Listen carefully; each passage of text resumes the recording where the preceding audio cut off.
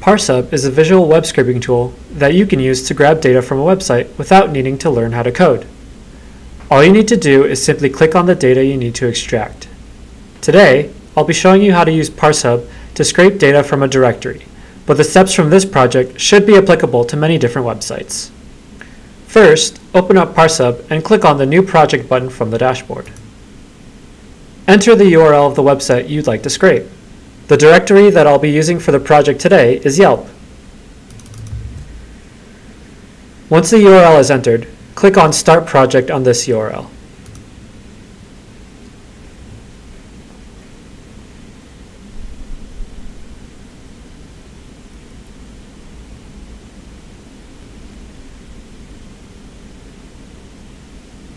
Once the page loads, you'll see three sections in the ParseHub window: your command structure to the left, the interactive view of the website, and a data preview section where you can see how your data will look before you run your project. The first thing we're going to do is select the restaurant names to extract them. There's already an empty select command on this template by default, so we can now click on the name of the first restaurant to select it. You'll notice that the restaurant's name is now highlighted in green, while similar elements are highlighted in yellow.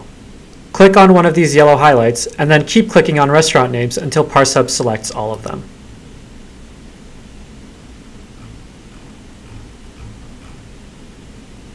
Rename your select command to restaurant by double-clicking on it.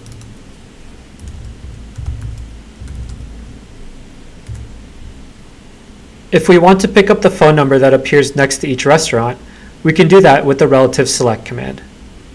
Click on the plus sign next to select restaurant and choose the relative select command. Click on an orange highlight around one of the restaurant's names and an arrow should appear. Use this arrow to click on and select the restaurant's phone number. Keep doing this until the phone numbers for all of the restaurants are selected.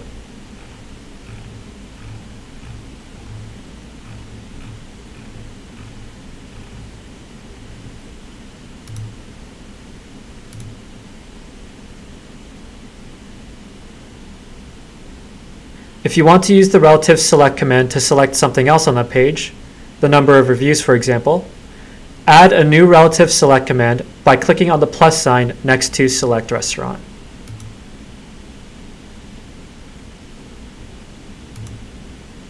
Again, I'm going to rename my relative select command by double-clicking on it.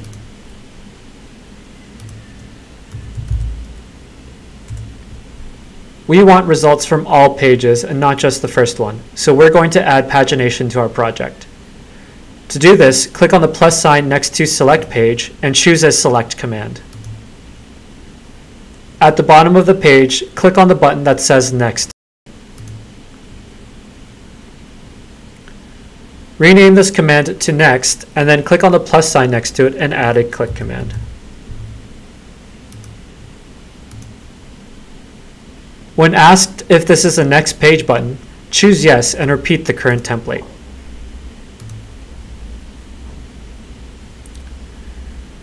With this set up, ParseHub will be able to click on the next page button once it finishes scraping a results page.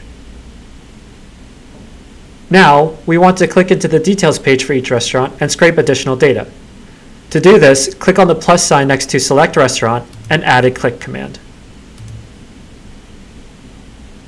This is not a next page button, so choose no and create a new template.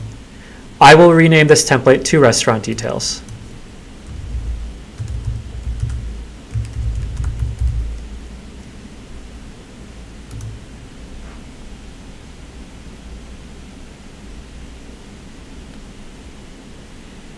We can start picking up information on this page now. First, I will click on the restaurant details template to open it. Now, I will click on the website link on this page to extract it.